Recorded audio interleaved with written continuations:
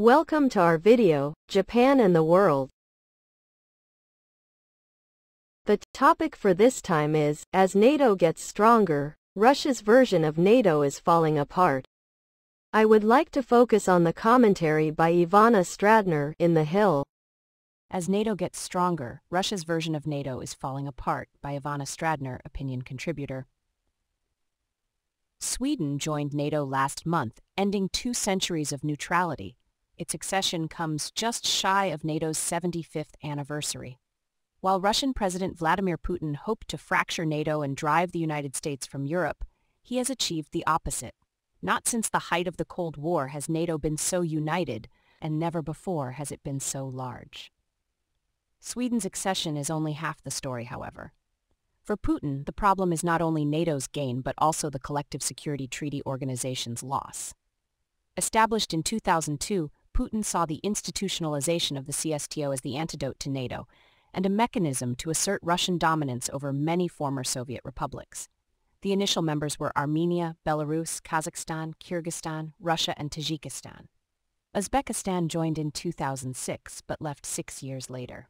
Now it may be Armenia's turn to leave Russia's orbit. Just 2 days after Hungarian ratification removed the last obstacle to Sweden's NATO membership, Armenia signaled readiness to leave the CSTO. Armenian Prime Minister Nikol Pashinyan, who came to power in 2018 as a result of a people power revolution, suspended participation and described Armenia's participation in the CSTO as frozen.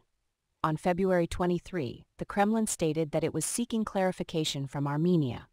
Kremlin spokesman Dmitry Peskov said there have been no communications between the two countries, and Armenian officials have not officially informed Russia about the decision to suspend their membership.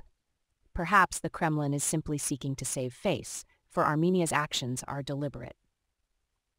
The Armenian move comes after a months-long Azerbaijani blockade of the Lachin corridor, after Russian peacekeepers failed to intervene to stop Azerbaijan's takeover of the disputed Nagorno-Karabakh region, leading almost 100,000 ethnic Armenians to flee. Pashinyan explained that Armenia's change of posture was necessary.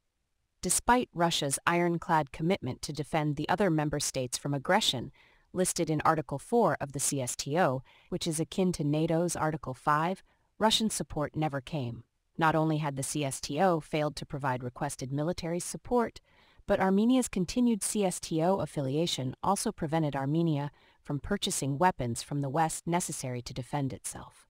Russia's betrayal of Armenia disappointed Yerevan, but made sense from Moscow's perspective. Putin views the CSTO as a tool for exerting control over the post-Soviet region and promoting Kremlin interests rather than a symbiotic relationship. With Russian resources depleted in Ukraine, it considers obligations to other CSTO members inessential. Consequently, countries formerly under Putin's influence are now reconsidering their strategic posture. Momentum matters. NATO should capitalize on these developments in the global south and Russia's neighborhood, where Putin seeks to expand his influence. NATO remind fence-sitters and those tilting toward Russia, like Belarus, Venezuela, Syria, Serbia, and Moscow's friends in Africa, that Putin is not reliable. With friends like Putin, who needs enemies? NATO has stopped Putin's plan to undermine the alliance. Celebrating Sweden's accession is the end of a chapter, but not the end of a struggle for freedom. Now is time for NATO to expose CSTO as a paper tiger. Ivana Stradner is a research fellow at the Foundation for Defense of Democracies.